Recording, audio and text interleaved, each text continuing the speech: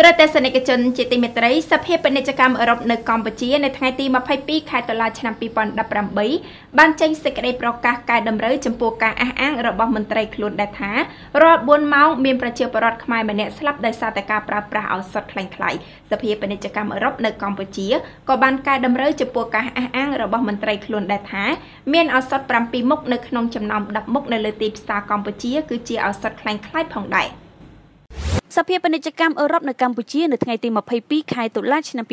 2018បានចេញសេចក្តីប្រកាសកែតម្រូវចំពោះមន្ត្រីការអះអាងរបស់ខ្លួនដែលថារាប់4ម៉ោងម្ដងមានពលរដ្ឋខ្មែរម្នាក់បានស្លាប់ដោយសារការប្រើប្រាស់ឱសថក្លែងក្លាយសភាពាណិជ្ជកម្មអឺរ៉ុបនៅកម្ពុជាក៏កែតម្រូវចំពោះការអះអាងរបស់មន្ត្រីខ្លួនដែលថាឱសថ7មុខក្នុងចំណោម10មុខនៅលើទីផ្សារកម្ពុជាគឺជាឱសថក្លែងក្លាយផងដែរចំពោះអ្វីដែលមន្ត្រីខ្លួនលើកឡើងថាពលរដ្ឋម្នាក់ក្នុងចំណោមពលរដ្ឋខ្មែរជាង16លាននាក់ត្រូវបានស្លាប់រៀងរាល់4ម៉ោងម្ដងដោយសារការប្រើប្រាស់ឱសថក្លែងក្លាយនោះសភាពាណិជ្ជកម្មអឺរ៉ុបនៅកម្ពុជាបានបកស្រាយថាវាគ្មិនគ្រាន់តែដកស្រង់តួលេខជាចំនួនប៉ាន់ប្រមាណដោយយកចេញពីរបាយការណ៍ប៉ូលីសអន្តរជាតិ Interpol ដែលបង្ហាញថាចំនួនមនុស្សស្លាប់ដោយសារការប្រើប្រាស់ឱសថក្លែងក្លាយនៅលើពិភពលោកមានច្រើនជាង1លាននាក់ក្នុងរយៈពេល1ឆ្នាំសភាពាណិជ្ជកម្មអឺរ៉ុបនៅកម្ពុជាបញ្ជាក់ថាឃ្លានេះមិនមែនមានន័យថានៅក្នុងប្រទេសកម្ពុជាមានប្រជាពលរដ្ឋខ្មែរម្នាក់ស្លាប់រៀងរាល់4ម៉ោងម្ដងនោះទេដោយឡែកសម្រងសម្ដីដើមមន្ត្រីរបស់ខ្លួនមួយទៀតដែលថាមានឱសថ7ក្នុងចំណោម10មុខលក់នៅលើទីផ្សារកម្ពុជាគឺជាឱសថក្លែងក្លាយសភាពាណិជ្ជកម្មអឺរ៉ុបនៅកម្ពុជាបញ្ជាក់ថាវាគ្មិនបានលើកឡើងតាមរបាយការណ៍របស់អង្គការសុខភាពពិភពលោកក្នុងឆ្នាំ2011មានរហូតដល់ទៅ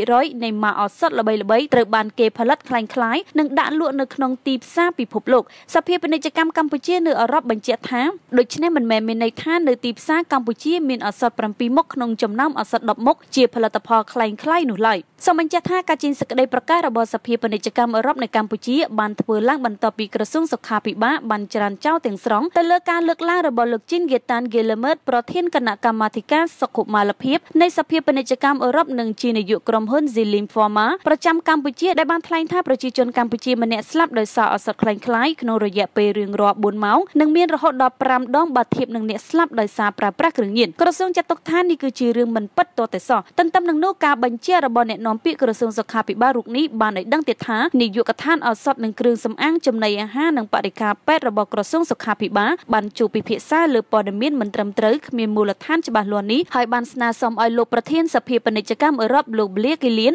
និងលោកជីនហ្គាតានហ្គេលឺមើតប្រធានគណៈកម្មាធិការសុខុមាលភាពនៃសភាពាណិជ្ជកម្មអឺរ៉ុបនិងជានាយកក្រុមហ៊ុន Zilim Pharma ប្រចាំនៅកម្ពុជាធ្វើការកែតម្រូវព័ត៌មាននេះឡើងវិញ